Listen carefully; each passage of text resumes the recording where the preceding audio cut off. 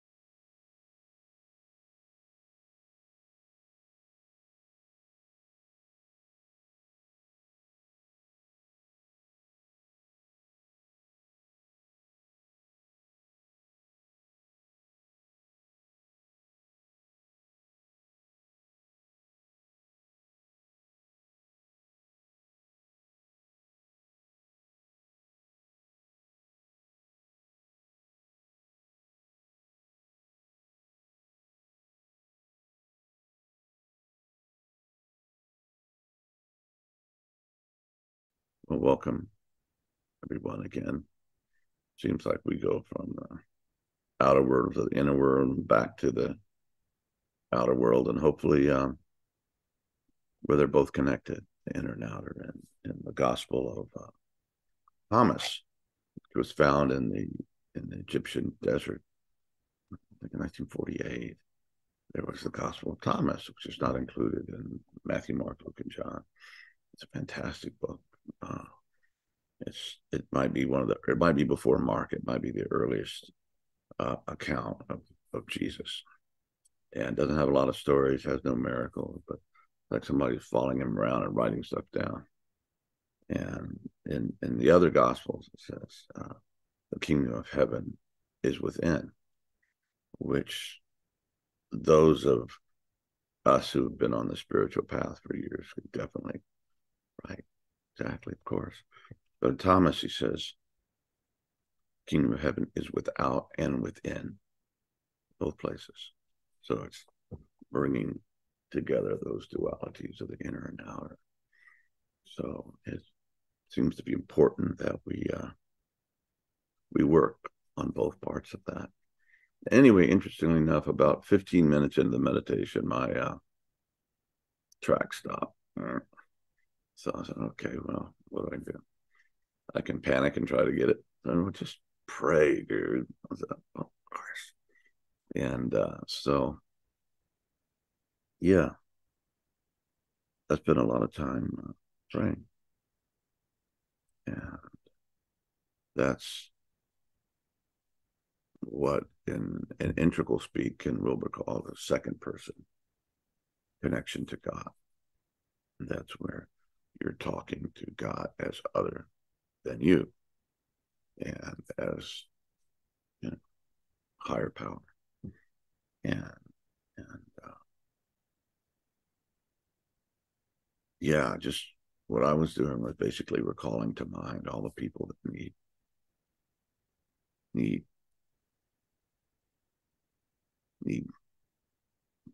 God, if you will. Pray for the people that are dying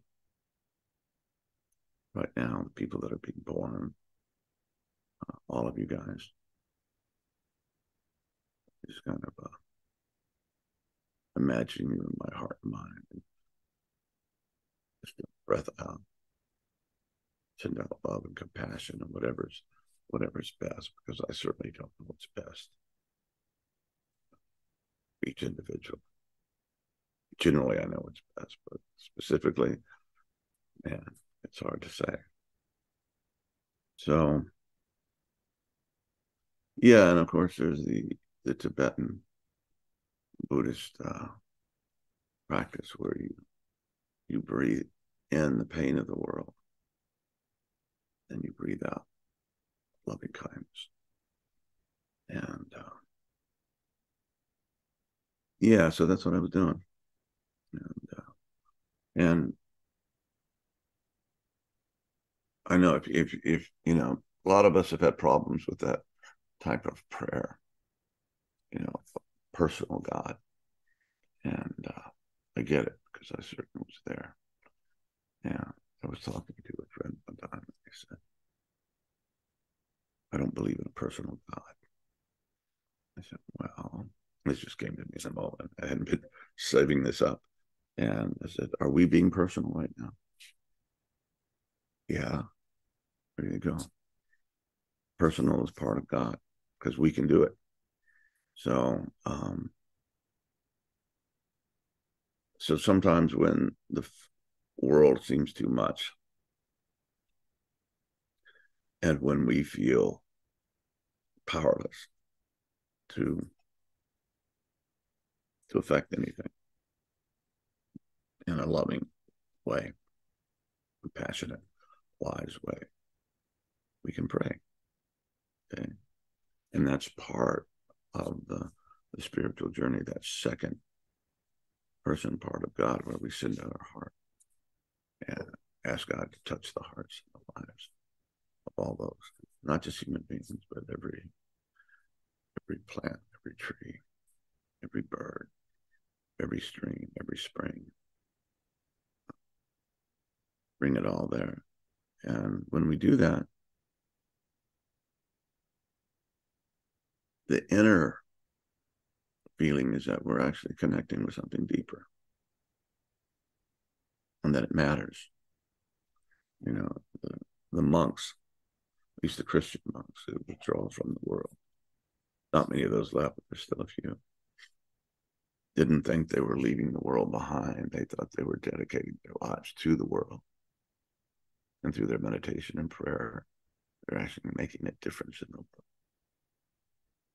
So,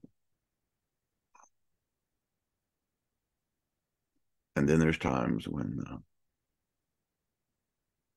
that first person part of spirit is when all separation is gone and there is only God. And we are that and always have been that and always will be that. But in the meantime, we are also this, you know, little Johnny Dupuy, you know, in Louisiana, trying to do the best I can with what I've got. And we're called to live out that aspect of God, which is our individual self, ego, if you will, which just means self. It doesn't mean self-obsessed or selfish or any of that. It's just the reality of the individual consciousness put into the miracle that is a human being and the miracle that is a cat and a dog and a bird, all of those other things together. But while we're in this body, we're this. And so the idea is to, and if you feel powerless, if you don't know what to do, well, you can pray. You can open your heart up and send out love and kindness. And if you're not feeling love and kindness in yourself, ask for help. You know, it feels so dark. It feels so discouraging. It feels so overwhelming. Please help me to do what I can, to be what I can be. Gelassenheit, said Meister Eckhart. It's a Middle German word. It's just like letting it be and letting it come through you. And maybe all you're called to do in the moment is just to be silent and sit in the openness and the spaciousness. And then maybe you're called to actually prayer and send out love, send out thanks. And when we do that, then we open ourselves to a deeper level of being our individual self, which I think matters in a big way. It took the universe 13.8 billion years to come up with me, you, this reality that we've created. And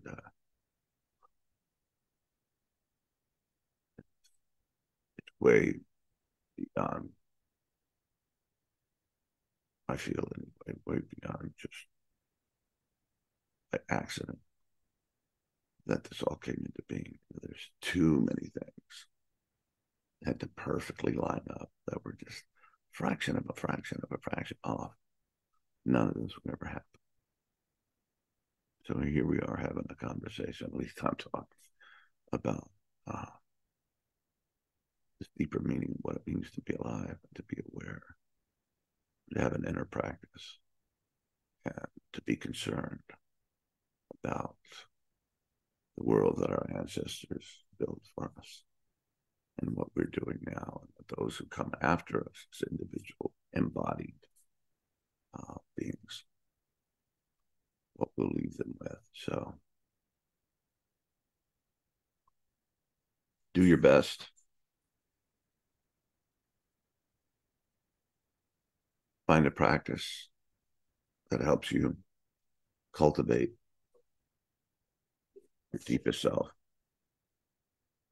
And leave the rest to God and the rest of us. We're here. work on this stuff too, and you're not alone. So thank you for coming together again and being with us. And I think it matters. And as chaos theory taught us, the smallest thing can often change the whole pattern, you know. And it's not upon us to figure out how what we do will affect the whole pattern. It's on us to make sure we do what we do, and that we